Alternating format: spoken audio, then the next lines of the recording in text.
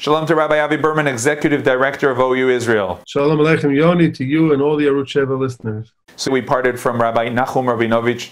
Tell us your memories from him. I understand you knew him from, the age of 15 or so? Even earlier. It's actually interesting. People say, Avi, you're the Executive Director of the OU in Israel. I'm sure you've come in a lot of contact with Rabinovich. You've had opportunities to see him at different conventions, different meetings, and while the last couple of years he's been sick, before that he was really a tremendous leader in the Torah world here in Israel.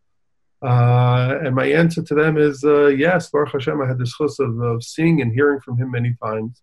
But the real impact on me as an individual in determining who I am today and so much of the path that I've taken and chosen for my life is really from when I was 12, 13, 14, 15 years old. And my family was living then in Mitzpeh Nevo in Ma'ale Adumim.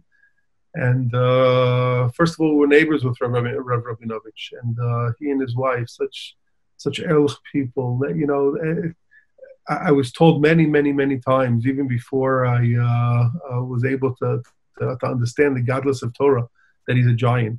But when seeing him in the street and seeing him in the makolet in the little convenience store and seeing him walk in the streets and seeing him walk up to the yeshiva, you never, ever, ever saw him hold of himself. You never saw him say, "Oh, I understand. I'm such a great man." Never. It was such simpleness. The way he spoke to us as kids, the way he spoke to us as neighbors, it was the most beautiful relationship ever. And I'm at the time 12, 13, 14, 15, and saying to myself, wow, he's my next door neighbor. What's the big deal here? But when I realized that I have this great yeshiva right next to my house called Birkat Moshe, and I started going up to the yeshiva every single day after school, first of all, I became addicted. It was impossible for me to come home from school and not go up to yeshiva. It was like a whole bunch of stairs away from our house, but that didn't stop us. We went up there and set chavrusas with different guys in the yeshiva there. Guys that today I'm still in touch with, oncologists and great guys that literally have embraced the Torah that Rav Rabinovich and the Ramim in the yeshiva gave. And then turned it into real life. And, one of my friends there who's an oncologist, I met him at Cedar Sinai in LA and saw him again in New York by Sloan Kettering. And you say to yourself, wow, you became this worldly guy. And then you look back at where he learned, and you see he learned in the Yeshivat Birkat Moshe in Ma'ale Adumim, and you realize, wow, that is so much of what Rav Rabinovich was really all about.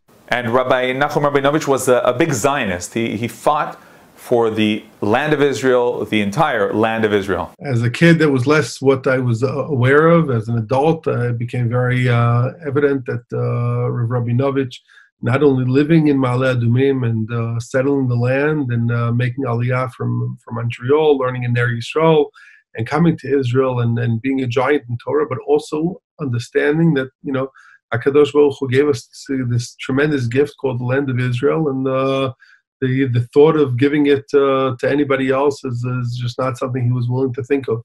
Worldly for Rabinovich was really understanding that you're growing people to be Talmidei Chachamim, to be giants in Torah, but also to be doctors and also to be lawyers and also to be professors and also to be, involved with the world and be able to educate your children out of a place where you're embracing the Torah, but also embracing the rest of the world and bringing them together in such a harmonious way.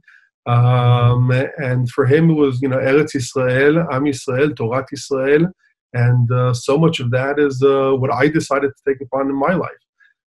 Me going to learn in Hesder and Shiloh, and then continuing in Kollel, and continuing working with the OU and NCSY and OU Israel is really so much due to me sitting there as a young boy, but looking at Rav Rabinovich and the Ramim in Ma'ale Adumim and saying, wow, this is incredible how you could take Torah and then bring it into the day-to-day life and make them all connect in such a beautiful way. Rabbi Avi Berman, Executive Director of OU Israel, thank you very much. Thank you, Yoni, and we should, B'ezrat Hashem, experience good times and refuah shlema to all the Klal Yisrael.